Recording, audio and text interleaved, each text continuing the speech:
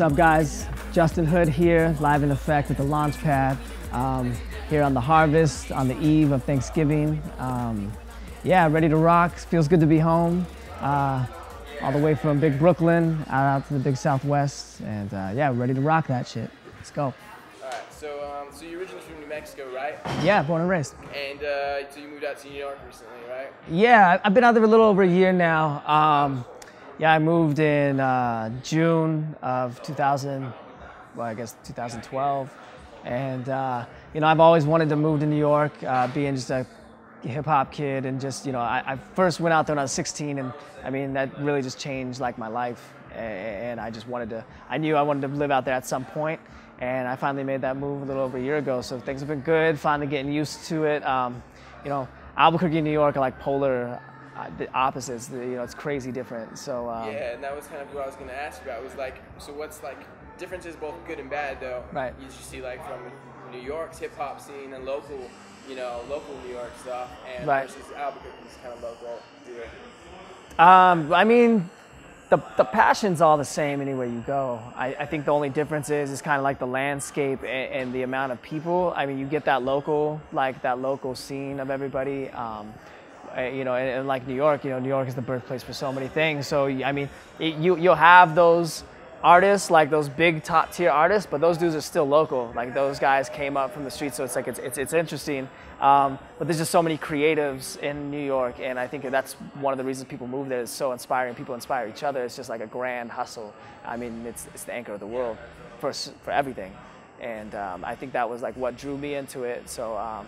You know, it's definitely a home away from home. I mean, New Mexico's always home for me, and anytime someone asks me, like, where are you from? Like, I, with pride, say I'm from Albuquerque, New Mexico. Like, I think that's just always something that I keep, like, fresh in my mind, you know, when I'm out there, like, where I came from and where I'm going. Sick. So, like, how long have you been doing music? And then, look, what kind of motivates you to do what you do as far as music and stuff? It's a good question. I mean, I've been doing music for a long time.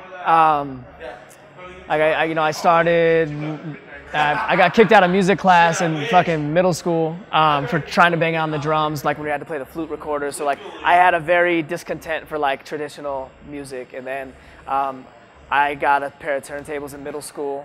That was like kind of the start of it. I used to break dance. I used to do just all that shit. And then I started writing early in high school, battling, rapping, and just the whole traditional type of thing.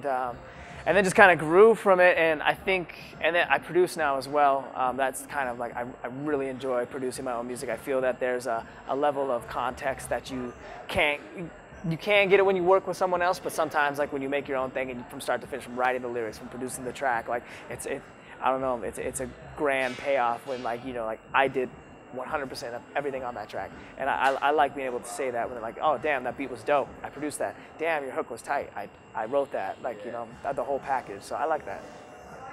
So what's it like being back in the Duke City and, yeah?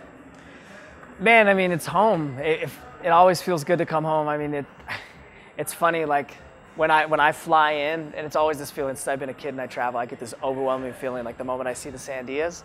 And I sort of like got like teary-eyed. I was just like so excited to come home, and that never changes no matter like how old I get or how long I've like been away from home.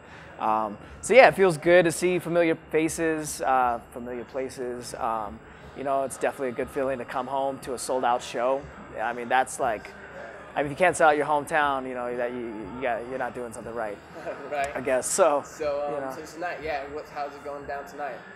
You know, who's all performing? We got Kids Next Door on the bill, Gaddo Spekktakk, a few other Caked Up from Vegas, I believe.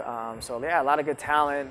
You know, Albuquerque's brewing. We got a lot of talent here, and I think one of the reasons that I moved, you know, go back to that question, like, you know, is to just like carry my talent over there. One of the things you know, I've been working on is just meeting a lot of creative people out there and just really representing. And I think that there is a voice in the Southwest that isn't being recognized, you know, in the popular culture or in the hip hop culture. And I think that really has a lot to do with how isolated we are. Even though the world is so connected now with the internet, we're still in the middle of nowhere.